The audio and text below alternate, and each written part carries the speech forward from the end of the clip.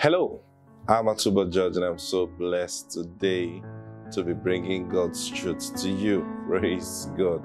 Now, before we go into today's broadcast, can we make request for our daily bread? Like, doesn't matter where you are, let me tell you this truth. God just is not powerful enough to produce or to give you your daily bread. He is so willing to do it. Praise God. Now, actually, he's not just willing, he insists on doing it. So why are people hungry? See, because they are not connecting to him. You need to understand something. Well, I'll share that with you after we make request to our daily bread. So release your faith right now as you join me to make this declaration. Say, Father, I demand right now from you my daily bread. It's coming to me in Jesus' name. Amen. Praise God. Now, listen, I was saying God doesn't just want to, he insists. You see, people don't understand. Remember, we're talking about Jesus being the true light. And our text is from John chapter 8 and verse 12. And Jesus said, I am the light of the world. Let that sink in your heart. He didn't say, I am a light of the world or in the world. Say, I am the light of the world. Meaning anything that is not coming from me, it's only taking place in darkness. So sometimes, I have seen preachers who try to compare God's children with people of the world. So you hear preachers say, upon all your tithing, you have not become a billionaire like someone like Bill Gates, or they mention other billionaires. Now, that's not only insulting, that is major ignorance that they are displaying. You see, when people talk like that, you just begin to understand their mind, that these people don't understand the ways of God. It's the truth. And when we talk like this, we are not kind of giving an excuse, for the way real believers think. I want you to understand something here. People don't understand the role we play in the world. People don't understand the role unbelievers play in the world. If you do, there are certain thoughts you will not voice out. Telling Christians that they are not doing well because they are not the richest people in the world. It's wrong. It's wrong in the sense that there are few times that God have blessed and allowed godly people to become so rich. For example, Job was an example. Now, most of these men you call, if God takes them through the process that he takes men that he raises, I bet you none will stand. You see, you don't know. Now, money is the easiest thing to get. I'm telling you the truth. I'm telling you the truth. So why are people not getting it? Many people don't like the easy things. Many people just like hard work, hard labor. So, but then, if you want to get money God's way, there is a process he will take you through. Now, we saw what he took Job through. Job was a rich man. He didn't steal. He didn't do wrong to get money. He was a wealthy man. But the Bible also says he was perfect before God, meaning Job was a man of faith. But then, God still came to Job, looked at what he had, and wasn't pleased with what he had. Say, God wasn't pleased? Yes, he wasn't. You see, because there is a quality of substance that God gives. And also, even though you are godly, you can make substance in the world. David spoke about people who prosper in the world. David spoke about them. And you remember what David said? He says, look, I almost lost it when I considered the prosperity of the wicked. He said, I almost lost it. Because even in the days of David, there were still things like that happening. Praise God. In fact, David's son, he said he called them the wicked, meaning there was things that he had looked at that made him qualify them as the wicked. He says, look, they were rising so high, and it looked like, though, in fact, the wicked have said to themselves, God doesn't really care. But then David said something. He says, until I entered the sanctuary of God, then I understood their end. You see that now? So God looked at Job. He was a perfect man. He did everything right. And then he was a wealthy man. And God says, look, I've got to clean this guy out. I want to bless him. But before I bless him, I have to take away everything he's made. I've got to take away everything he has. And when God says everything, he meant everything. Now you know the story of Job. You see, Job was not the cause of his problem. Satan was not the cause of Job's problem. You want to know the truth? God was the cause of Job's problem. Praise God. He was the one that asked the devil, have you considered my servant Job? Come on now. What will God think Satan will consider Job for? What good thing do you think Satan will consider Job for? So when God probed and asked the devil, what have you considered my servant Job? God was setting up the journey for what he wanted to do in Job's life.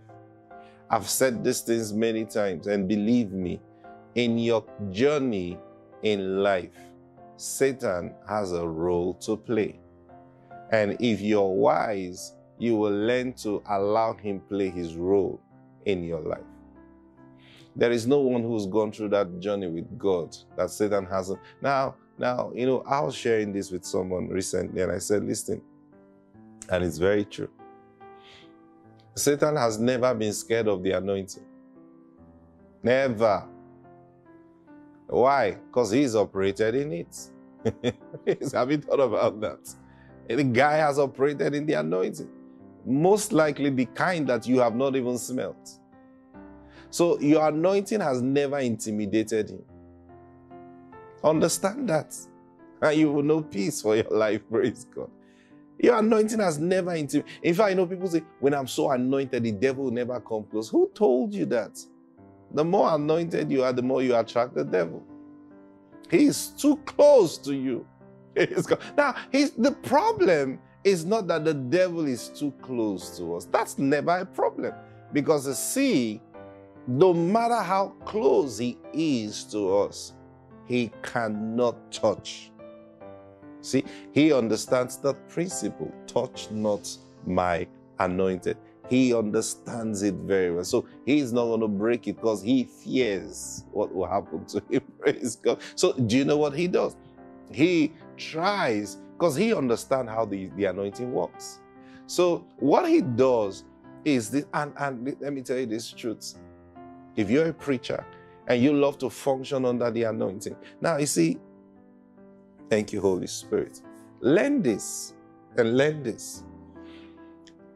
Most times, especially preachers, they walk into this error blindly.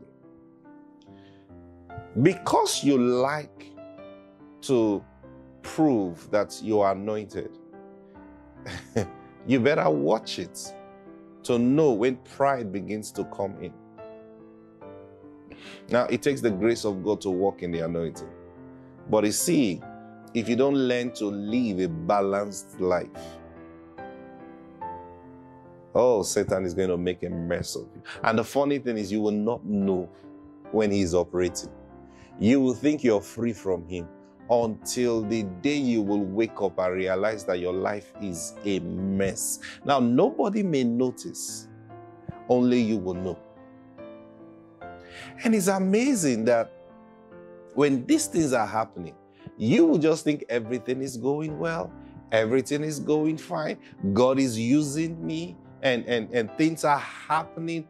I pray you don't wake up many years and realize that you are in a mess. When you realize that, hey, I've functioned so much in the anointing, but then I have not raised my children very well.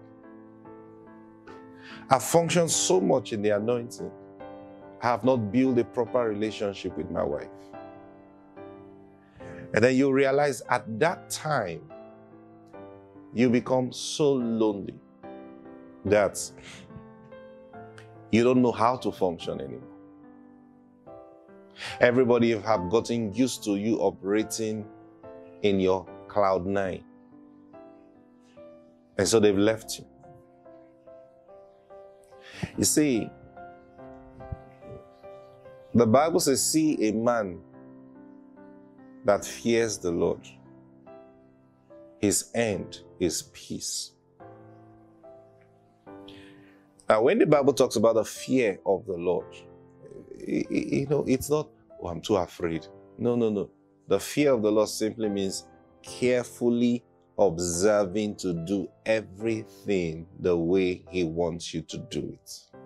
That's what the fear of the Lord is. Being careful to do things exactly the way God wants you to do it. So you say you fear the Lord, so you don't do nothing. You don't fear the Lord. You remember that man, that those servants that were given different talents, and then the one who went to bury his talents, and he says, I know you, you're a hard man. You see, so rather he was actually saying in essence that because I fear you, I went to bury these talents. Because I don't want to hear stories that I invested in and it got wasted. He says, I fear that, so I buried this so that when you come and ask, and then the master says, you're a fool. So some people fear God and they don't do anything. Some fear God and they overdo things. It's God. The fear of the Lord simply means doing exactly what God wants you to do. That will be the result of your godly fear. So I was telling you this about the anointing. So you're walking in it, and without realizing that knowing the master is the most important thing in life. Knowing him. You see, because knowing him will make you walk in the light. There are people who function in the anointing, yet they don't know him. Oh, yes. You remember Jesus even said that Jesus is the light. Remember? Now he said, on that day, many will come and say, oh, we healed the sick. We did many mighty works in your name. Now, when they say in your name, they are actually referring to the anointing. See that now? We did all this because it's by the anointing we do all those things. So we did all those things in your name, or rather, we did all those things by your anointing. So if you were not approving of it, why would you release the anointing? Now, that's the mistake a lot of people make. Praise God. That's the mistake a lot of people make. Functioning in the anointing doesn't mean you know him.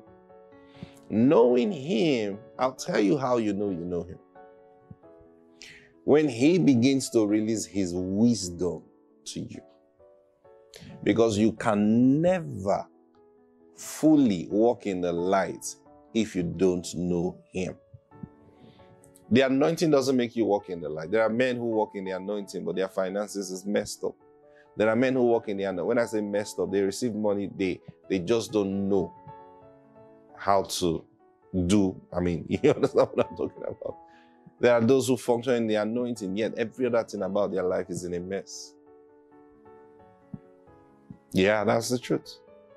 But when you know him, he guides you step by step and bring you to the place where you walk in his light. Now, when you begin to operate in his light, you realize that you're beginning to function in an uncommon wisdom, even for life. Not because you are too smart. Now, that's how you know. You know yourself. So not because you are too smart, but it just happens that all your decisions are right. You see that now? Because you have learned not to take the decisions yourself. You have learned his ways. What did he say? Take my yoke upon you and learn of me. That's what Jesus said. Very powerful statement. Take my yoke upon you and learn of me, for I am meek and lowly in heart. And what's going to happen to you? You will find rest for your soul. Now, the more you walk with him, the more you begin to realize that life is not as struggling, or life is not, life is a struggle. No, you begin to realize that our struggling doesn't make sense. Why? Because you begin to realize that the major things you got or accomplished, they didn't come by struggle. You will notice that the things you struggle to get, there was something not right about it. But the real things that you have gotten that stayed, they didn't come by your struggling. Even praying, sometimes, people think, prayer people, for example, you think, we make it by prayer. I said it like that deliberately, praise God, you know what I'm talking about. But then you now get to realize that all that noise is not what produces the results. You get to realize that. Now, that realization is knowing him. Because you, maybe there was a time you used to think that, if I pray 10 hours every day, then, for example, there are, and I say this with all due respect. There are preachers who feel that the more, if they pray more, then they will stay out of sin. Now, at the beginning stage, that may look okay. But then, if you stay there for a long time, then you will not know when you have transited into living in fear. And guess what normally happens? Such people eventually end up making those mistakes. The Lord taught me this many years ago. Every point in your life, you have to come to that place where you sit with the Lord. Now, this is what every child of God should be doing. Sit with the Lord and let him teach you. Jesus said the Holy Spirit will teach you all things. So, many years ago, I was asking the Lord, I said, Lord, how will a man live free from sin? How will a man live free from sin? Now, because I know everything everybody have told you, there will be some truth in it. But the more you try to do it, you get to an obstacle. Yeah, that's the truth. And then you now get to realize that most times, it's always more than what people teach. So I asked the Lord, and the Lord said this to me. He said, now, I would say that maybe sometimes it's the power of his word that changes you, and not necessarily the fact that you heard something. So he said this to me. The day you start taking responsibility, that day you become free from sin.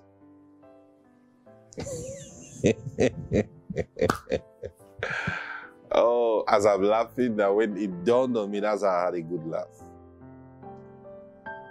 And time is up. Praise God. Now I'll continue from here tomorrow, because this is very important. I need to share this with you. Father, I pray for everyone watching. Your Spirit, oh God, is resting on us molding us into that which you have ordained for us to be. In Jesus' name, amen. God bless you. I'll see you tomorrow. Bye.